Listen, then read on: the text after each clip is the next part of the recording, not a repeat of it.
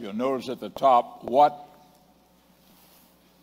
and how do you hear? And if you've got a pen, I want you to underline the word you, because this is an emphasis on each and every one of us here. This is not a class on teaching you how to hear or how we're supposed to hear. This is a lesson here about how we hear the Word of God and what we think and how we feel whenever the Word of God comes our way. What and how do you hear? Praise the Lord. And we're going to go with the scriptures on that. If you would look at the verses of scripture that we've got reference to faith. And if you look at Luke 8:18 with us, we'll start there, and then we'll go to one in Mark. And I want to talk to you from my heart here today some about our walk with God. And if you look at St. Luke chapter 8 and verse 18, these are the words that the Lord is saying here to his disciples after having talked to them about the sower. Now, last week we talked about the sower went forth to sow. We compared the last two grounds. 4 grounds were involved. We talked about the last 2 grounds. And one was good ground and one was a thorny ground. And that's not our subject today, but this is that same parable. Matthew, Mark, and Luke all give this parable in their Gospels. Now, this is what Luke says here in reference to what has been said about it. He says in verse 18, take heed, therefore, how you hear. Everybody see the word how? If you have your Bibles, underline the word how. And he says, take heed, therefore, how ye hear. I hear a little roar. Is that okay? Everything all right? All right. Take heed, therefore, how you hear, for whosoever hath, to him shall be given, and whosoever hath not, from him shall be taken even that which he seemeth to have. If you got your Bibles, write in the margin there, faith. Faith. And this is talking about faith, praise the Lord. So he says here, take heed, therefore, how you hear, for whosoever hath, in other words, if you have faith, to him shall be given. And whosoever hath not, if you do not have faith, from him shall be taken even that which he seemeth to have. And everything. Now, I want to go to Mark. If you'll notice, that's our second verse of scripture in that reference there. In Mark 4 and 24, this is Mark's rendering of the same thing, but it gives us a different view of it here. This is the 24th verse that I'm looking at, verses 24 and 25. And this is how Mark records this. And he said unto them, take heed what you hear. Now notice here that Luke says, take hear how you hear, but Mark says, take heed what you hear. And both are important. When we hear the word of God and we hear anything, we have to take note of what we're hearing, what we're listening to, and we have to determine how we are hearing it and what we are hearing. Praise the Lord. Let me read on down here, and I want to talk to you a minute about that. He said unto them, take heed what you hear, with what measure ye met, it shall be measured to you, and unto you that hear shall more be given. Verse 25, for he that hath, to him shall be given, he that hath not, from him shall be taken even that which he hath. Again, write in the margin of your Bible there, if you've got your pen and your Bible with you, faith. It's talking about faith. So take heed not only how you hear, but take heed to what you hear. Praise the Lord. And this is what the Lord is telling his disciples here at this point. And I'm going to just say this today, folks. Be careful what you hear. What you hear. I'm going to put a little emphasis on that. There's so much garbage out there. So much junk out there. You can spend your days all day long, and you can spend all week long listening to garbage stuff. You know, you can glue yourself to TVs. You can look at movies. You can look at all of this stuff going on in the world. And all of it will eventually have an effect on you. So the Lord says, be careful what you hear. Don't lend your ear to everything that's going on and everything being said. Praise the Lord. Because there's a lot of stuff that's not worth your time. It's not worth your attention. It's not worth even listening to. Praise the Lord. So be careful what you hear. There's all kinds of junk and mess. And so I want to put that emphasis because Mark emphasizes be careful what you hear. And then I'm going to go back here and talk to you how we hear what we hear. Praise the Lord. But be careful what you lend yourself to listen to and all the stuff out there that comes our way until you start listening to everything in the world, and everything in the world becomes depressing and discouraging. And the next thing you know, you'd wonder, is truth really truth? Is the Lord's word really truth? Is it really going to be the way it is? And I'll talk to you a little bit more about that a little further on. But I'm just trying to say here today, be careful what you hear. Praise the Lord. The Bible teaches us that. And I'm going to go back to Luke here. I was in Luke to start with. And I want to go back to Luke here, chapter 4. And I want you to look at these verses here of Scripture. And I'm going to go to Luke 9. Luke... I'm going to go to Luke here. Understanding the parable of the sower. Go to Luke 9 and 11. 9 and 11. We're in 8 there. Just go to Luke 9. I'm going to have you look at Luke 8:11. 9 is not the right chapter. I'm sorry. This is an error. It's Luke 8:11. 8:11. So if you got it in your paper there, change that 9 to an 8. That's an 8. That's back to the same chapter we were just in. Now, verse 11. Look at this very closely with us. Thank you, folks, for keeping up with me there. They have a hard time sometimes. 8, thank you. Now, the parable is this. The seed is the word of God. Now, we talked about how the sower went forth to sow. Some fell on the wayside. Some fell on rocky ground. And some fell among thorns and so forth. Now, here's what he's given the answer to that according to Luke here. Now, the parable is this. The seed is the word of God. Those by the wayside are they that hear, and then cometh the devil and taketh away the word out of their hearts, lest they should believe and be saved. They on the rock are they which when they hear receive the word with joy, and these have no root, which for a while believe, and in time, temptation, they fall away. So when they hear the word of God, it never sticks with them. Some people hear the word and they're just out and gone again. We talked about that just for briefly last week, and this is telling us a little bit what precedes all of that. Because there's no faith is how we hear the word of the Lord. And I'm going to talk to you about that because when we hear the word of God, we've got to hear it with faith. Lord, I believe your word. Because there's a lot of stuff out there. I remember as a young man, I'm just going to take time to talk to you about this. When I was a young man, and my wife and I were young evangelists, we were traveling around preaching here and there. There was a woman, there was an anthropologist, a scientist, an anthropologist, gone to college. I don't know what university she attended. She had a professor that told her, the class this, and told her specifically this. He said that if there was no teaching of right and wrong, people would be happier. Now listen to this. You know, right and wrong is what comes out of the Word of God, right?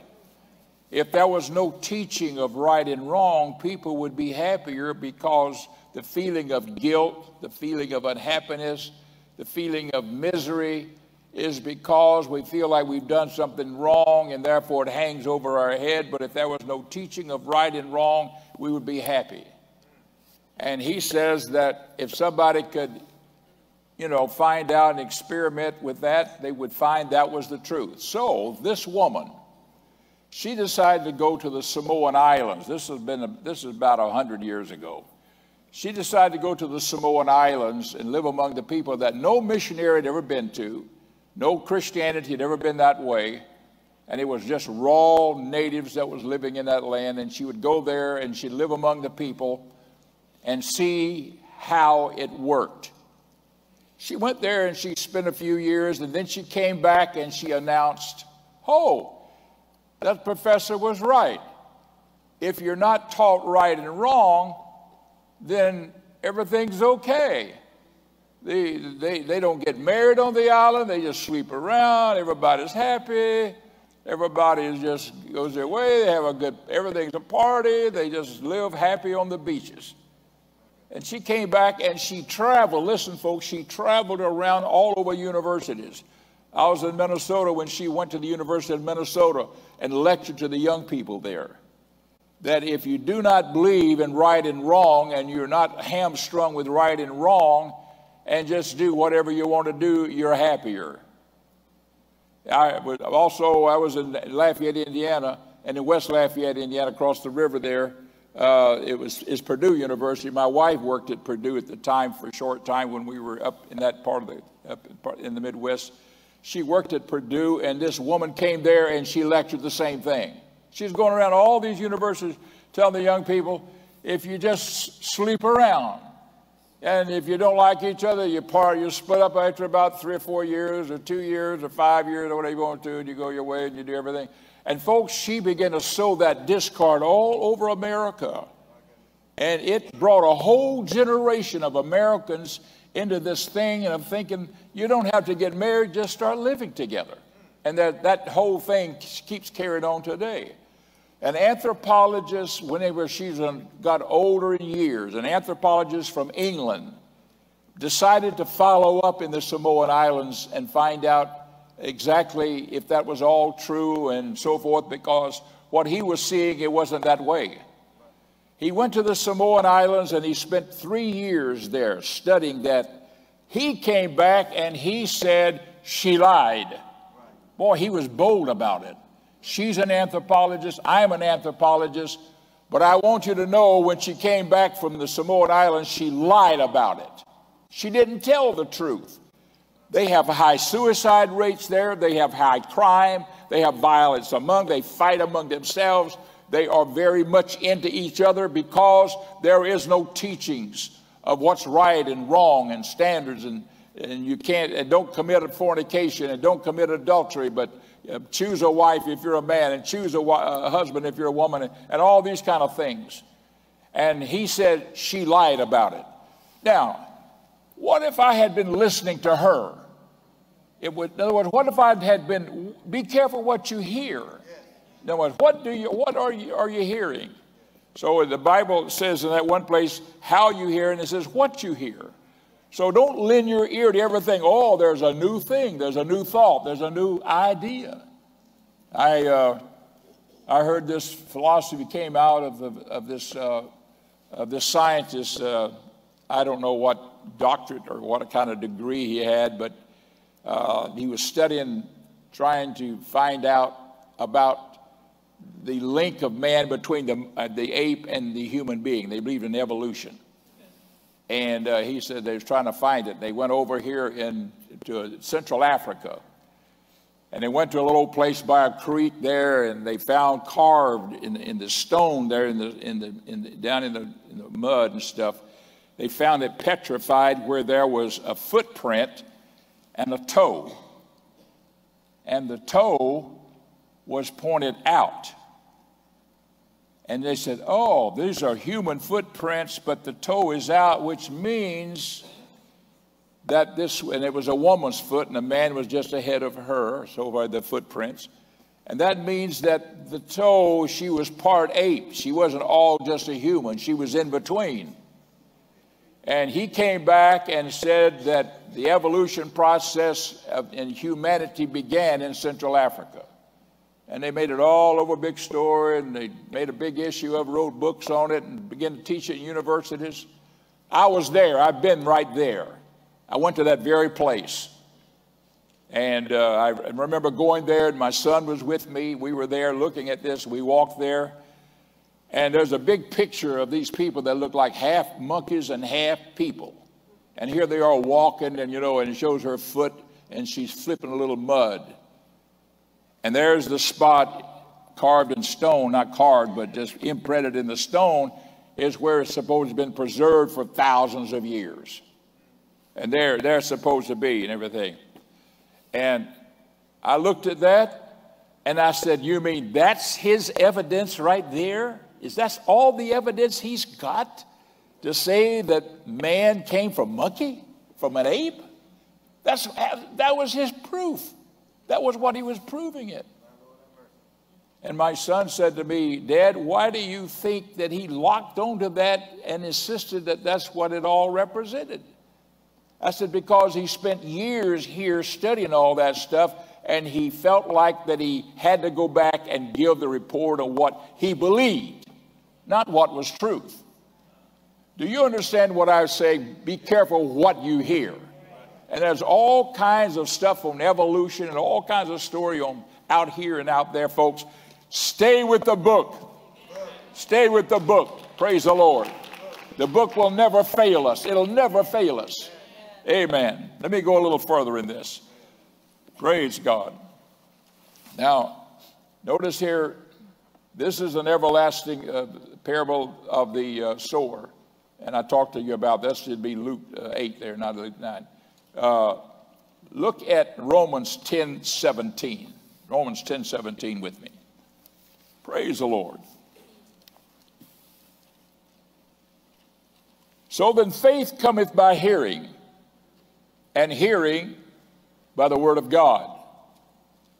That's why we need to be in church.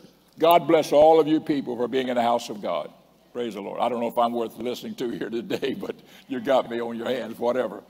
But I'm just saying that this is how we hear the word of God, by coming to the house of God. It's an easy thing to let it slip. It's an easy thing to let it slide and say, well, I've got other things to do, or something more important, or this has come up or that's come up. Oh, push them aside, so I'm going to the house of God and I'm going to worship the Lord. For faith comes by hearing, and hearing by the word of God. And there's been a few times I have gone to church when I was lower than a gnat's heel.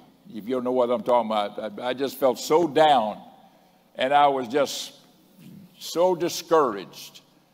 And I've gone to the house of God, and the Spirit of God would move. And I would pick up my hands and lift them up to heaven and worship God and begin to feel the presence of the Spirit of God.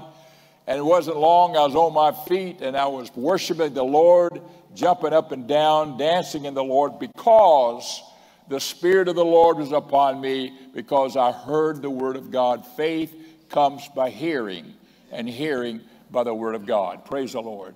Praise the Lord. So we got to keep in touch with the word, that faith might stay in our hearts, and that when we hear that other stuff, it's not going to affect how we hear it. We'll say that's garbage, but I stay with the book and I stay with the word.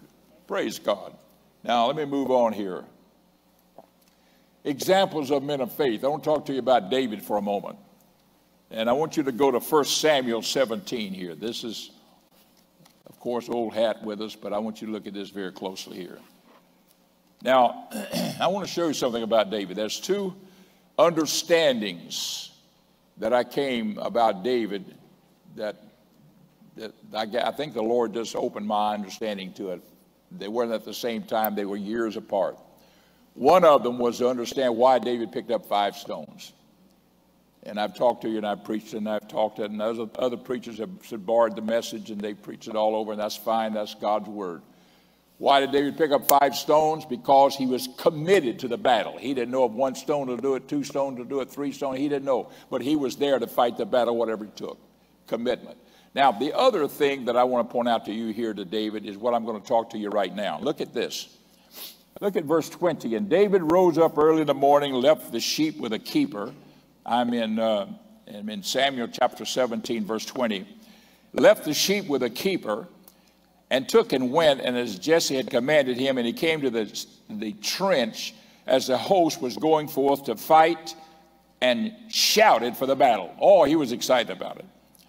Look at verse 23. I'm saving time by skipping down here because there's a lot here to cover, and I'm not going to read everything.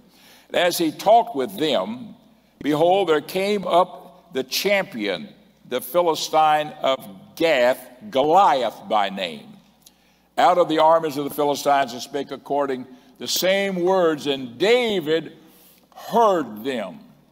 Now listen to me closely here. David heard what he said. Take heed how you hear. You understand what I'm saying now? I'm going to show you here how it affected David, what he heard. Goliath came out, he challenged and said, send me a man to fight me a man. If he kills me, then I will be your, we'll submit to you. And then if I kill him, you submit to us. And David heard them. And look at verse 24. And all the men of Israel, when they saw the man, fled from him and were sore afraid. That's how they heard the word from Goliath. And then I'm going to jump on down here to verse 32, because what happened here that David said, you know, what's this man carrying on here? Nobody's going to fight him. And he says, I'll fight the man. And his brother says, hey, David, get on back to your sheep. What are you doing out here? You don't belong out here. So finally in verse 32, and David said to Saul, Saul was the king then, let no man's heart fail because of him. Thy servant will go and fight with this Philistine. Now, what I've done here is skipped a lot of other things in the story here, but what I'm pointing out to you here is when David heard, everybody fled but David. And he wasn't a warrior, he was a shepherd boy. And he heard it, and he said, no, I'll fight him. How did David hear what the giant said different than what the others said? He said it with faith in the Word of God. He had faith in the Word of God when he heard what the giant was saying. Let me show you. I want to go back here over to the scriptures of Deuteronomy. Deuteronomy. And this is where I want you to have. Go look at Deuteronomy. He answered because of his faith in the Word of God. Look at Deuteronomy 31:6. This is whenever the Lord was, Moses was leaving the children of Israel, going to go up in the mountains and would be taken away, going to die. And the Bible said the angels buried him and so forth. And he knew he was going, and he told the children of Israel, pretty soon you're going to be going into Canaan's land. Here's what he said, be strong, 6, be strong and of good courage, fear not, nor be afraid of them. Who is them? Them were the inhabitants of the land of Canaan that they had to go out and go in and fight. Don't be afraid. And the Lord told Moses, and Moses was telling the children of Israel, and he said, and don't be afraid of them, for the Lord thy God, it is that goeth with thee. He will not fail thee nor forsake thee. It's in the Word. It's in the Word. Praise the Lord. Verse 8. And the Lord, he it is that goeth before thee. He will be with thee. He will not fail thee, neither forsake thee. Fear not, neither be dismayed. This is what Moses told the children of Israel. And just 3 pages later, in the very first chapter of Joshua, when Joshua had taken over the army, the Lord appeared unto Joshua. And this is what he says in verse 5, chapter 1, verse 5 here of Joshua, 1 and 5. There shall not any man be able to stand before thee all the days of thy life. As I was with Moses, so I will be with thee. I will not fail thee nor forsake thee. Notice that. Then God's giving Joshua the assurance. Going to verse 9 here, just to save time. Have not I commanded thee? Be strong and of good courage. Be not afraid, neither be thou dismayed, for the Lord thy God is with thee, neither whithersoever thou goest. Now, the Lord told the children of Israel, he said, now go into the land and conquer the land. Go into the land and conquer the land. I've given it into your hands. They went in, they fought, they conquered, and then they quit. And then they started making friends with the people. And the Lord said, don't do that, because they're heathen. They worship idols. They worship false gods. They are wicked. there's many things about them that I want them out of the land, and you have to go in as a pure people that I have chosen to come in and possess the land. And so he told them to do that. And after a while, they quit fighting, and they got along with those people. They never drove them out. Let me say one word here. When we come to the Lord, God brings us out of the world. That's like God bringing Israel out of Egypt. He brings us through. He brings us into the church, into the promised land. Are you hanging on to some things, folks? Is there something in your life that you need to lay down and quit? Are you letting some enemies stay in your life? Just like they allowed those heathens to stay in their land. And they were supposed to be driven out, the Hivites, the Amalekites, all the kites that was all through Palestine. And they never drove them out. They just worked in harmony, and in time, they would overthrow Israel, and Israel had to fight back them, and they went around. And this is what went on that way because they never got rid of those heathens when God said, I'm going to go with you and I'll give you the victory. God's word said that. I won't leave you, I won't forsake you, and I'll give you conquest over them. And they allowed them to stay in the land. Sometimes people get saved and they say, oh, I can't give up my drugs. Yes, you can. Yes, you can, because God's word says, the Lord said, I'll never leave you nor forsake you, and I'll give you the power to do that. Oh, I can't give up smoking. Oh, yes, you can. I can't give up some kind of drugs. I can't give up whatever, porno. Some guys are into that stuff, I guess.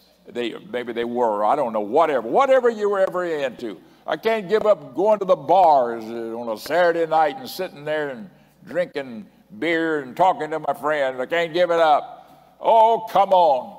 Praise the Lord. Give that stuff up. Amen. Leave it all behind. Drive it out of your life, just like they had to drive out those heathens out of Canaan's land. Drive it out of your life. Said, get out of here. Praise the Lord. I'm going to walk with God. I'm going to serve God. And I'm going to be a child of God. And when David went out there to see the battle, he knew that those giants had no business being in Palestine. God's word had already said they shouldn't be there. And that's why he felt like, boy, God's army, this is God. He didn't say this is Israel's army. This is God's army. And God's army is going to conquer them and drive them out. But they were all scared and they were afraid and they were running. And David said that's not the way it is, because in the word, we're supposed to drive them out, and God has assured us that he can. And I want to tell you here today that God will give you victory over all of these things that will try to keep you from living for God and serving God and walking with the Lord. Praise the Lord. All you have to say is, Lord, I believe your word. I want to hold fast to the word of God, and I'll never go back. I'll never fail you, Lord. I believe in you with all of my heart and all of my soul. And I'm just trying to tell you here today, folks, that if we'll make that determination, we'll be like David. And David said, I'll fight the giant. Finally, Saul said, okay, I guess so. If it's just a kid and he wants to go out there and get slaughtered, that's up to him. I guess he didn't care and everything. And so he said, man, David went out there. One rock hit the giant in the head. He fell. I don't know whether he was stunned, knocked him cold, killed him. I have no idea, but David didn't just stand around and wait. He went over there, took his sword, his own sword, that giant sword, and whacked his head off and held his head out for all the Philistines to see and for all of the Israelites to see that God has given us the victory. I want to tell you what, stay with the word, and this is the faith that David had. He had faith in the word of God. Praise the Lord. And God gives us faith. And so the thing I want to say to you here today, it was how David heard the word. That young fellow was reading the Bible and studying and reading Psalms and singing songs about, he wrote a lot of the Psalms, as you well know, and they were songs that he played his harp. And they weren't just songs about, oh, I want to meet the girl I want to see one day. It wasn't that kind of songs. It was songs about how great God was and how God had brought so much to Israel. And so much of the Psalms is all about that. Praise the Lord. There were songs that he wrote. And he loved God, and he read the word. He read the word. Thy word have I hid in my heart that I might not sin against thee, he said. Thy word is a lamp unto my feet and a light unto my pathway. He wrote those things. That comes from the 119th Psalm. I'm just trying to point out to you here that David learned the power of the word of God in his life, and he held fast to it, and God never failed him in it. Praise the Lord. I'm just pointing out to you here that God is faithful in all these things, and he will never fail us.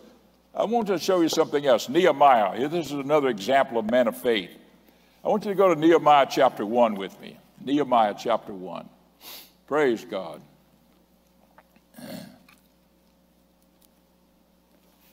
This is when Israel had been conquered by the Babylonians. And they'd been taken to Babylon. There had been a big conquest of them. They'd been taken to Babylon. And Daniel was one of them, Shadrach, Meshach, Abednego, 3 Hebrew children, and so forth. They had all been taken. In time, they had all passed away. They had all died, gone on. A handful of people from Israel had gone back. I say a handful, it was 50,000 to start with. They went back to Palestine to rebuild the temple and to rebuild the city. And Nehemiah came along later. He was of these Jews that never went back. And he had a very significant place. In time, the Medo-Persian Empire conquered the Babylonians, and he was now in the Medo-Persian Empire. And this man, Nehemiah, was a cupbearer to the king of that old, then-known world. And a cupbearer was the guy who would sample the food, what he drank, and when somebody brought food, he'd taste the food, and if it was poison, he would die instead of the king. Then he'd give it to the king. If it was wine or any kind of a drink, he would always take it first, and he would sample it and then give it to the king. So he had a very important place, and he stood by the king all the time, and he and the king had become sort of good friends. And he was a Jewish guy. Look what happened here in Nehemiah chapter 1. He had some men that came from Israel there, some of his friends, and he said, "Oh, so good to see you guys come back from Palestine. I'm so glad to see you came back from Jerusalem and the temple and the city. Oh, it's so good to see you. How is everything going? Man, is the power of God falling and God blessing and the place growing, everything?" And they said, "No." I said, "Nehemiah is bad shape, bad shape." They said the people have quit working. Everybody's just laid off. They said the walls are all falling, all down, and the houses are still burnt, the walls still burned, and everything is in terrible shape. And they described it to him. And look at verse 3. I'm going to pick it up at verse 3. They said unto me, the remnant that are left of the captivities there in the province are in great affliction and reproach. The wall of Jerusalem also is broken down, and the gates thereof are burned with fire. And it came to pass, verse 4, when I heard these words. Now notice here what he heard. Are you with me? What he heard. How you hear. Now Nehemiah could have said, "Oh, that's too bad. I'm sorry. I'm glad I'm here, not over there." But that's not how he heard the word. When he heard the word, these words, that I sat down and wept, because he had a burden for the people of God and the things of God, and he loved God. Are you with me? It's how he heard the word. See, he could have just said, "Oh, really? That's too bad. Well, I'm sorry to hear about it. Well, you guys take care of us, and just say, 'Oh, thank you, Jesus, I'm not over there. I'm here right here by then. I'm a king cupbearer, and I got it made in the shade over here.'" No. He said, "I sat down and I wept and I mourned certain days and fasted and prayed before the God of heaven." And it goes on to talk about how he prayed, the things that he said, the things that he did, and goes on. And finally down in verse 11, I'm going to go to verse 11 here just to wrap this verse up right here. Look at verse 11. And he was finishing up his prayer. O Lord, I beseech thee, let now thine ear be attentive to the prayer of thy servant. He's still praying now to God. And to the prayers of thy servants who desire to fear thy name and prosper. I pray thee, thy servant this day, and grant him mercy in the sight of this man. This man referring to the king that he's a cupbearer to. And then the very next line, very next sentence in that last verse of that chapter 1, for I was the king's cupbearer. Now, without going into detail, when you go to chapter 2, he's now going before the king, and he's doing his job, and the king says, Nehemiah, what's wrong with you? You're not acting right. And he said, well, king, I don't want to burden you with my problems, but he said, I heard word about this and about that and everything. And he says, my city is burned down, all that. And he explains and tells all of that to the king. And the queen's sitting by his side. And he goes on, verse 3, he talks about, chapter 2, verse 3, he talks about it. The city's all burned. He talks about how it is. Verse 5, this is 2:5 now. I've got it right here. And I said to the king, if it please the king, and if thy servant have found favor in thy sight, that thou wouldest send me unto Judah, unto the city of my father's sepulchres, that I may build it. And Nehemiah said, what I've heard has caused me to say, I want to do something for God, and I want to build back Jerusalem because it's still not where it should be and where it's supposed to be. And the king said to him, Nehemiah, go. Not only go, I'm going to send you, and when I send you, I'm going to send money, I'm going to send supplies, I'm going to send whatever it takes for you to do the job that you want to do when you go back there, because I think that much of you. And he went back. Praise the Lord. Now, folks, when we hear of what the work of God needs to be done, let's not be indifferent to those things. There are still people to be saved. There are still people that we need to make contact with. Have you been praying for somebody and asking God to let you be a witness to them, that you might testify to them? Have you been praying to God like that? Because there are people out there that need to be saved and need to come to the Lord. There is the work of God at hand. Praise the Lord. There's all kinds.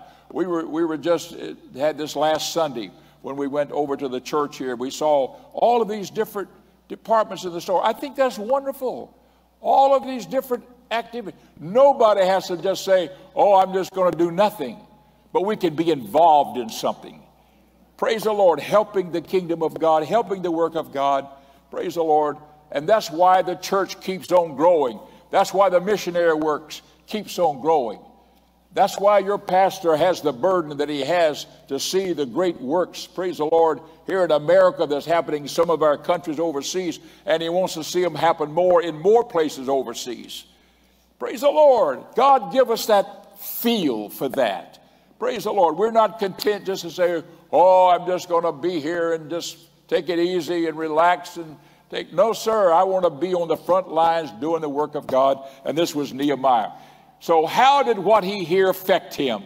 He said, I want to be there doing the work of God, and I'm going to be carrying the word of God out there. God bless you folks that work for the Lord in all kinds of ways and different ways. Some of you people are just prayer warriors. You know, that's your strength. I know who some of you are. You're really prayer warriors. God bless you for that. Amen. And you spend time in prayer, and you pray, and others may not have that much time or that gift or that connection with God as you do, but you are a praying person. Some of you are musicians. You have music talents and gifts, and you give those to the Lord. Thank God whatever our gifts are. Some of you can just talk to people. You're able to talk and commune with them and to help them to understand the truth and the doctrine and the Word of God. Praise the Lord. So God is with us, and he will help us in all those things. And this is what Nehemiah saw as well. Amen. Praise the Lord. So I'm going to move on here. Nehemiah, amen, saw what the need was, and he began to do it, and God moved upon him. Now, Here is an example of the lack of faith. Now, I gave you two examples here of faith, one David, one Nehemiah. And both of these men, David nor Nehemiah, neither one of them, listen to me closely, neither one of them God spoke to and said, do it. Are you listening to me? Neither one of them had a direct command from God to go and do what they did. They saw it, they had a burden for it, and they did it. Think about that. And this is the thing that I saw with David one day about him. Nobody told David to go kill Goliath. I can show you all kinds of scriptures where the Lord spoke to someone and said, go do this, go do that. I got all kinds of judges and prophets in the Old Testament. The Lord spoke to them and said, do this, I'll be with you. Nobody told David. He did it, praise the Lord, because he had a burden for the things of the Lord, and he did what he saw needed to be done. The same thing with Nehemiah. Praise the Lord. They did it because there was a need there, and nobody told Nehemiah to go back and build the walls. Nobody told him to do that. But he had a burden for it. Oh, God, give us a burden, Lord. Give us a burden for the work of God. Give us a burden for the kingdom of God. All this world with all of its mess and all of its garbage out there, God, give us a burden for people that are lost, that need to find God, that need to come to the Lord, that I want to see them saved. We'll invite them to church, bring them to church, praise the Lord, and just do everything we can to help everybody we can find God and be in the house of the Lord. Amen. So nobody had to tell them. They just saw the burden and they did it. Now, I want to talk to you about examples of the lack of faith. And I'm going to talk to you about the 12 spies of Israel. I want you to look with me, if you would, in Numbers 13:1. Numbers 13:1. Praise God. I know my time's getting away, and I'm going to do this very quickly here. And this is when the children of Israel had been in the wilderness for 2 years. They had the tabernacle. They had the tabernacle built. They had commandments that God had given them, not just the 10, but there's actually, I think it's 613 or 14 commandments. 613, I think is the right number. And 613 commandments from God. God had given them what they should do, and God said, okay, now go and take the land. They came to a place called Kadesh Barnea. And the Lord, there was in southern Judea, southern Israel. And the Lord said, all right, so now I'm going to send you up there. Look at the 17th verse here of Numbers chapter 13. And Moses sent them to spy out the land of Canaan. Now, the Lord told him, says, I want you to know that I promised you that I'd give you the land of milk and honey. And I want you to send these one man from each tribe, 12 spies, they call them spies, go into the land of Canaan, go up there and spy out the land and see everything that I've told you if it isn't true, just like I told you it would be. And Moses sent them to spy out the land of Canaan and said unto them, get ye up this way southward and go up into the mountain and see the land what it is, and the people that dwelleth therein, whether they be strong or weak, few or many. Excuse me. And what the land is that they dwell in, whether it be good or bad. Verse 25, and they returned from searching of the land after 40 days. And they went and came to Moses and to Aaron and to all the congregation of the children of Israel. Now they're going to come there and bring their report back. Verse 27, here's what they said. They told him and said, we came unto the land whither thou sent us, and surely it floweth with milk and honey, just like the Lord said it was. And this is the fruit of it. They also brought back fruit of it. Nevertheless, we got a problem here. The people be strong that dwell in the land, and the cities are walled and very great, and moreover, we saw the children of Anak there. Anak was the giants. That was who Goliath was actually from, a tribe of giant people. They were like 10 feet tall people back then. Verse 29, the Amalekites dwell in the land of the south, and the Hittites and the Jebusites and the Amorites dwell in the mountains, and the Canaanites dwell in the sea, by the sea, and by the coast of Judah. And Caleb stilled the people. Caleb now, he was one of the one of the men that went, he stilled the people before Moses and said, let us go up at once and possess it, for we are well able to overcome it. That was the good report that he brought. But, look at verse 31. But the men that went up with him said, we will not be able to go up against the people, for they are stronger than we, and they brought up an evil report.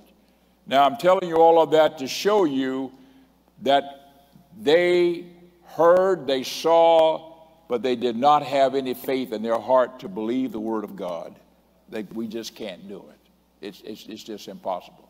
Now, this is showing you how the coins turned over, where David and Nehemiah said they heard, we can do this.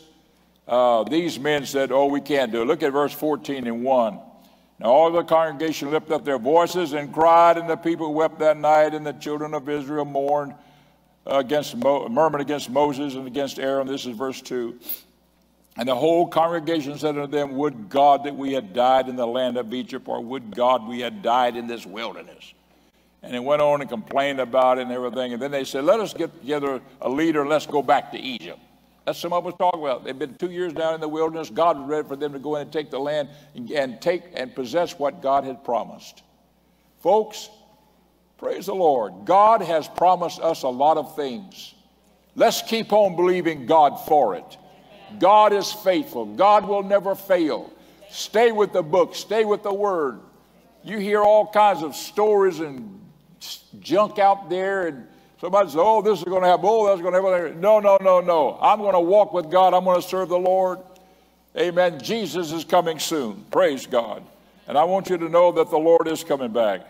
And I got a scripture in Isaiah there, and also it's found in John 12. It's the same verse of scripture. If I can read that one very quickly here. In Isaiah, let me get there very quick. Isaiah 53:1, the chapter 53 in Isaiah is a prophecy of the crucifixion of Jesus. It's a very interesting chapter. This is what the first verse says. Who hath believed our report, and to whom is the arm of the Lord revealed? Who hath believed our report? Will you believe the report? Praise the Lord. And then that is, and of course there's a song, about who will believe the report of the Lord. And then John repeats that over here in the 12th chapter, in the 37th verse and the 38th verse. I've got this right here. We're closing this out now. 12, 37, 38. And he says, but though he be gone, but though he, speaking of Jesus Christ, had done so many miracles before them, yet they believed not on him. Think about it. Jesus did so many miracles, but they didn't believe he was the Messiah.